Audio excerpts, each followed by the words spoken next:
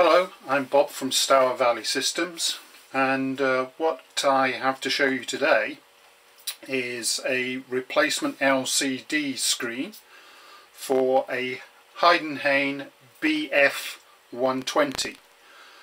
What you see on the left is the original display that's been removed from a machine, and on the right is the replacement LCD screen which we will be installing.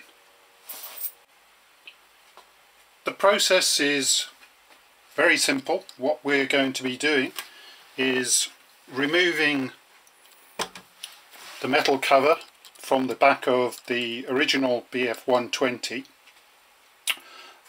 removing the existing LCD screen, and then installing the new replacement and reusing the cover. On the original unit we will be reusing the front panel, the keyboard which remains attached to the front panel, the metal cover which covers the actual electronics inside, that will be reused, and we'll be reusing the cables that go to the power, the video, the keyboard connector and the earth here. So those will be reused and should be retained from your old machine. Removal of the original unit is pretty straightforward. You've got 4 bolts holding the front. You withdraw that, then on the back you have the 4 connections which need to be removed. The 24 volts DC power, which will have a plug that you simply remove, the video connection, the keyboard connector and the earth stud. So remove all those and then withdraw the unit. Removal of the panel itself is straightforward. There are 2 screws here, 2 screws on the sides here. Sometimes you may see 4. These 2 screws actually have washers on them, the others tend not to, and 2 screws there. So we'll remove those now and take the cover off. That's all the screws for the metal cover removed, so now we can carefully lift up the lid. You'll see 2 cables here, one for the keyboard, that is simply removed by pressing those levers, and then the connector for the fan, which simply pulls out, and then you can withdraw the shield. The fan on the unit can be removed once you've got the panel off. It's not necessary to have a fan on the replacement unit. The modern power supplies that we provide in the replacement unit are much more efficient than the original and do not need any external fan cooling.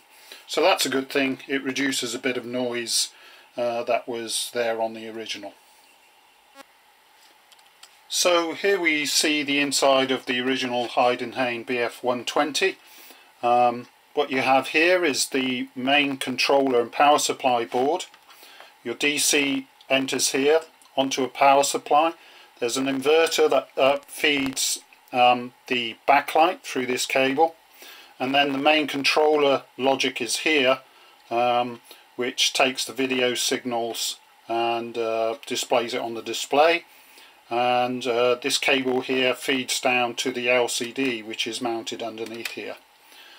Tubists have designed a replacement controller, power supply and inverter. So there's no need to buy an original Heidenhain unit costing thousands of pounds. So with the 4 screws, mounting screws here removed, we simply lift off the old display. And here we have the bare display. You've got your glass front plate here, the original keyboard which is going to remain. So all we have to do is install the new LCD screen onto the mounting points. whilst you have the old display off, take advantage of the opportunity of cleaning the inside of the display. It's amazing how much dirt can collect on there. So here we have the replacement display. Just make sure it's orientated the way that it came off, with the video connection on the right hand side here. And all you need to do is place it on the mounts and screw in the 4 screws.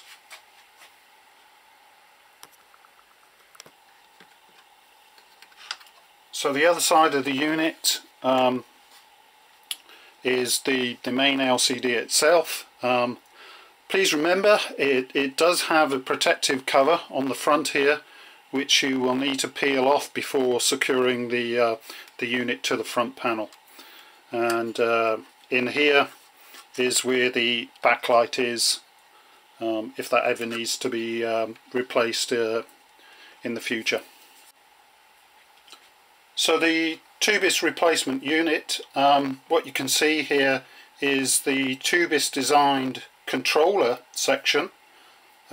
This is the main power supply, which takes the 24 volts, which it enters here, and that is the inverter which feeds the backlight.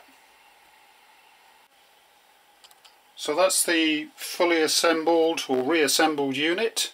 Now you need to install it back into the machine and just plug in the original connectors. So the keyboard connector, the video connector, your power connector, being careful of the orientation. I mean, it is keyed, but just make sure you don't force that in, and of course your earth connection. And lastly, the 4 bolts that will secure it to the front of the machine.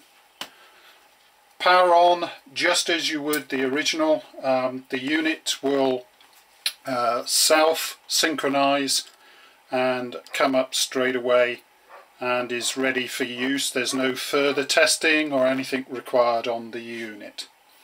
Hope you enjoy your Stour Valley Systems monitor, and its 2-year warranty, and enjoy.